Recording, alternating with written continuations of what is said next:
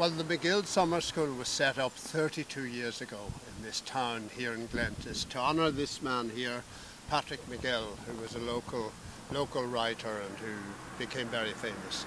Anyway, the school has been running all that time. For the last number of years we've been talking about reform basically, and about building a better Ireland. I think that has been the recurring theme over the last 4 or 5 years, especially since this crisis, the economic crisis, hit us and this country became bankrupt. And of course we started off MaGill by dealing with emigration in the early 80s, and we're back again to those days almost.